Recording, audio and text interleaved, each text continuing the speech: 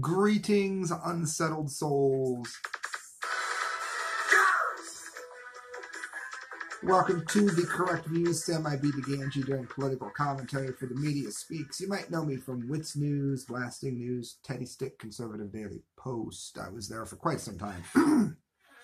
Well, it's that time of year. It's the time of year when we look at some of the very obvious things, I think, that so many people haven't looked at maybe the way you do or the way I do. What am I talking about? Earlier in the year, there was a thread going along on Facebook that Maynard from Tool, the singer, had raped a 17-year-old girl while on tour with 9 Inch Nails. Now, I went to that 9 Inch Nails show. It was in Columbus when I went, and that was a very long time ago. I found it strange that just out of nowhere this happened to pop up. I'm always leery of those. You know, many people have argued with me about this. I respect your view, but I'm leery of those that have taken forever to come up. Having said that, I was attacked online by some nameless hoe, and she was having an absolute aneurysm by the fact that I said that a person should have a trial before their career is ruined. You would not believe the amount of grief and hardship that a person can get for having that point of view. And I think to some degree, we're seeing that now with Kevin Spacey. Now, I noticed like overnight the accusations vanished. So did Maynard pay her off? Did she just go away because she was lying? Was she telling the truth? And nobody listened to her. Those are all options.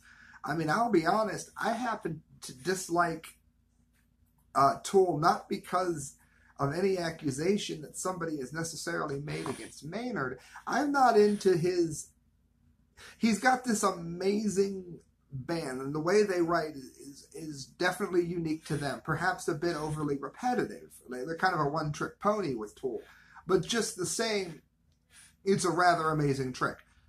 That said, I think Maynard, many instances, comes out with these ridiculous, stupid quotes about sex with God or something equally dumb, just to try to get attention.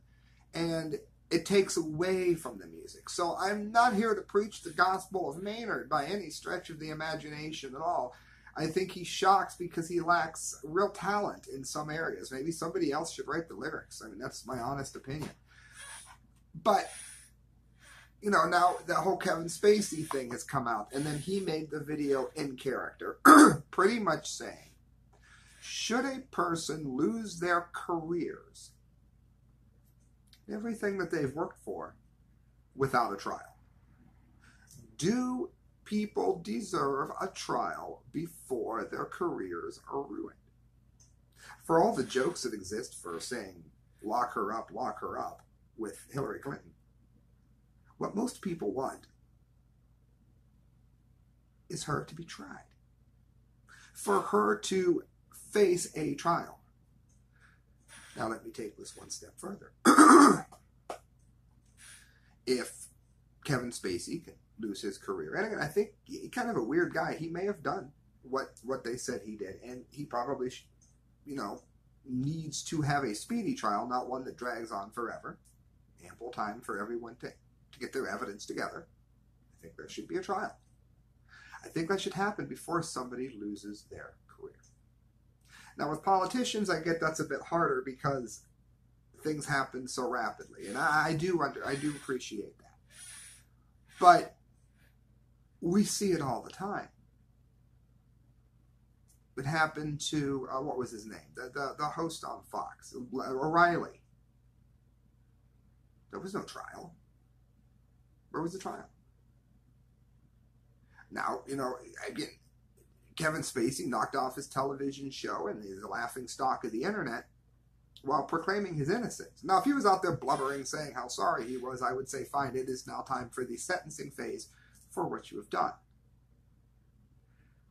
But if someone's asking for a trial and proclaiming their innocence, I don't think we need to run to condemn someone. Why? Because here is what they are doing. And this is why you tune into the show. And this is why you hit subscribe and hit share. And God, I hope you do. And buy the t-shirts, which are now available. You can see in the comment line from Bonfire.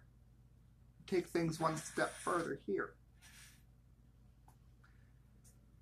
They're setting it up so that any accusation can be used against anyone. Well, it happened to Kevin Spacey.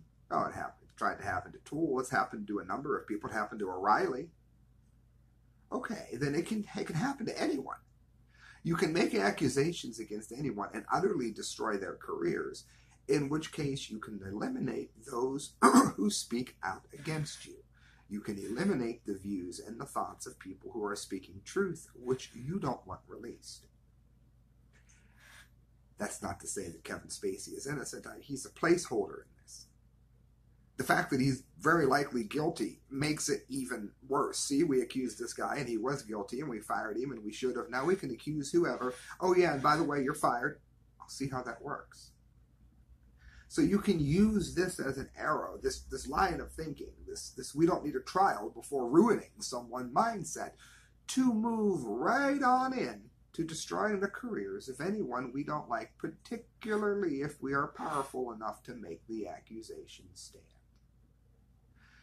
That is why I think, again, we don't need to ignore the victims here. That's not the solution to anything. However, to go marching boldly in to shatter the life of someone for an accusation is a very, very dangerous thing to do. I lived part of this when Facebook was going after supposed ad farms. They said that the 800 pages that they shut down, they didn't belong to real people. Remember that? I was making $25,000 to $28,000 a year from the Conservative Daily Post and Teddy Stick. They were not ad farms. They were a legitimate company, that Argus Media. They printed legitimate news and opinion pieces. Called for no violence, broke no rules. Facebook took thousands, untold thousands in advertising, and then shut the page down, accusing them of being ad farms. Any proof? No. 20-some people lost their jobs. It all ties into this entire thing of being able to accuse someone, being able to point the finger at someone, and that person then automatically being demonized to the point where they don't get to say, hello, Dave, Steve, and Matt. Automatically. It's dangerous, friends. That's very, very dangerous. What else did I want to get to? Well, of course, there is the issue of Mr. Trump. Have you noticed that Donald Trump has done pretty much everything recently that Democrats have wanted? And there's a method to this, and I'm going to tell you what it is.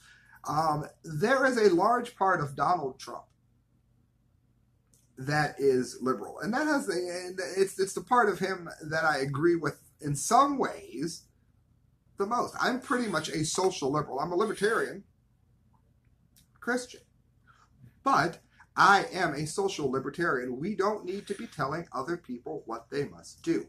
If you think you know what is best, then your job is to go ahead and do something, grab a camcorder, if you will, and record and protest, write letters, do whatever it is that you're good at doing, and do it. That is fine.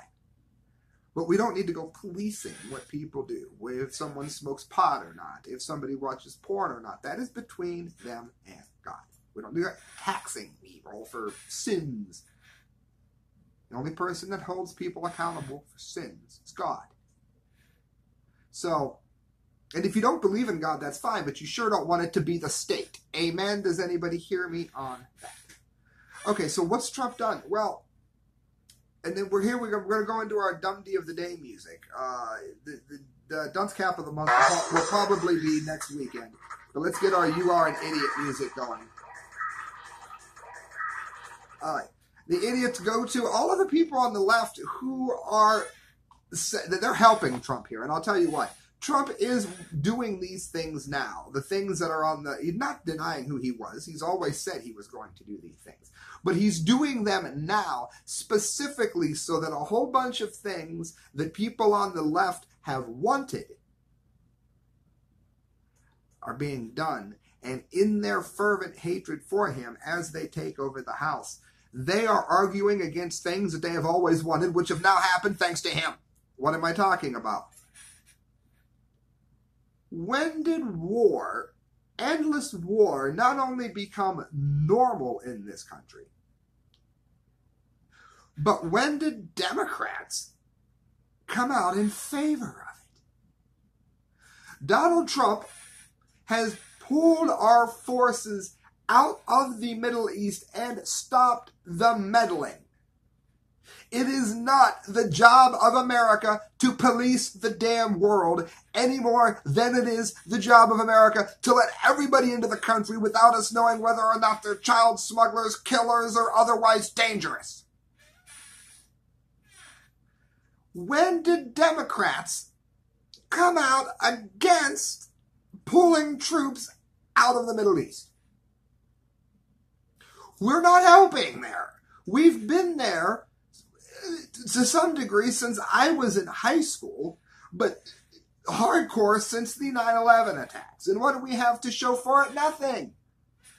ISIS has been defeated between the United States, Russia, Israel, and some Arab nations, and the rest of the fighting is to be solved by them. Yes, there is still an ISIS, but they're not big enough that the local governments there now in the Middle East cannot handle it. America is no longer needed. ISIS is no longer a huge threat. Why are Democrats against it? Because they're against anything that Donald Trump does, even if it's exactly what they want. And he, God willing, is going to use this very, very wisely. Do you know that he legalized hemp, which is wonderful, by the way. He legalized hemp. They can make clothing out of it. Non-THC hemp. He's legalized hemp. You know who didn't want that? Big business. Big business didn't want them. Oh, but Donald Trump comes out on the side of big business. Big business didn't want hemp because hemp is so much more productive than cotton. It's not even funny. It's been demonized because of its connection to marijuana. Trump legalized non-THC hemp for clothing. This has been wanted by every libertarian and liberal from here to Zimbabwe. Now, I'm not attacking the libertarians because many of them, including Ron Paul, Rand Paul, other people did praise him. So I'm not going to attack the libertarians here because they're with me.